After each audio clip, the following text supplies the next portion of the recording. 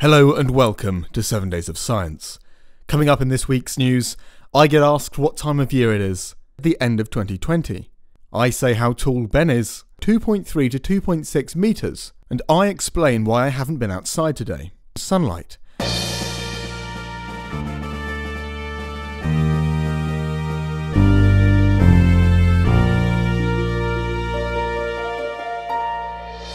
Starting off the news this week, some news for hedgehog lovers like myself. A review of what were thought to be subspecies of soft-furred hedgehogs, usually referred to as moonrats and gymnures, has defined 5 new distinct species of the genus Hylomys. In this comprehensive study, which used both morphological data and that of the molecular, the researchers took advantage of museum specimens to elevate 3 subspecies to species status and actually defined 2 whole new species. While those of us from the more hot and dry or temperate countries in Africa and Eurasia will know of the spiny hedgehog, the moonrats and gymnures are instead found in tropical East Asia and subtropical evergreen forests in South China and Vietnam. As the results of this study may suggest, not a terribly large amount is known about them. One of the conclusions of the study was indeed to call for more research to be done on the subject, particularly looking at small mammals across Sumatra's Barisan Mountains, located on the western side of the Indonesian island. In other news, a study published in the journal Science has detailed some more analysis into the sample of the Ryugu asteroid carried back to Earth by JAXA's Hayabusa 2 spacecraft back at the end of 2020. It also compared the data from this asteroid to the meteorite known as Murchison that fell back to Earth in 1969. The study focused on the analysis of polycyclic aromatic hydrocarbons, or PAHs, from the samples. These PAHs are particularly abundant in the interstellar medium, the space between solar systems within galaxies. The researchers found enough of a certain type of carbon isotope to suggest that at least some of these atoms in Ryugu must have been formed in colder interstellar clouds, and therefore they are older than our solar system. A fascinating insight into the very atoms that make up the asteroids around our solar system. First up in the paleontology news for this week, we have the wonderful announcement of a new species of pterosaur. It was found in early Cretaceous-aged rocks in China, and is based on some incredibly complete fossils. 2 specimens are known, with one of them comprising of a nearly complete skull and skeleton, while the other is a partial skull.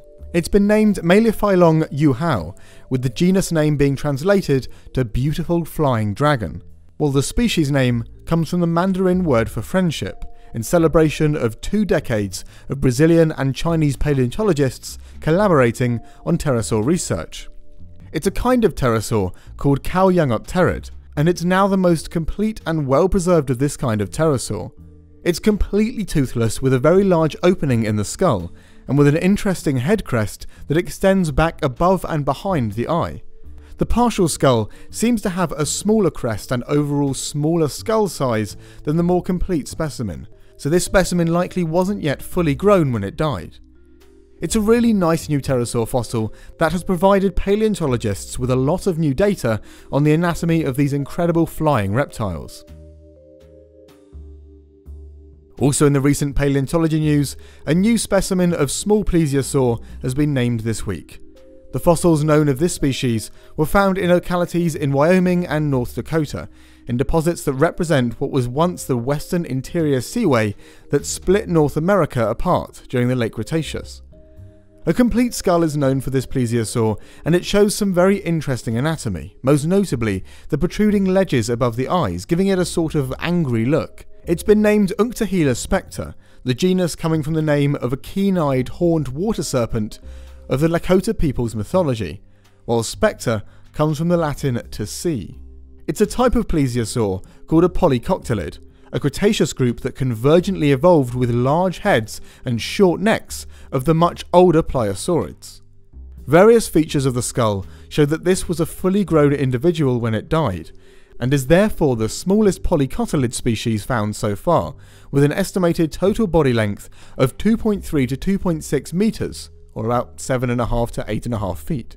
The function of the ledges above the eyes was probably to shield the eyes from sunlight, as seen in some living species of birds that have such a ledge, suggesting that it was hunting prey very close to the water's surface.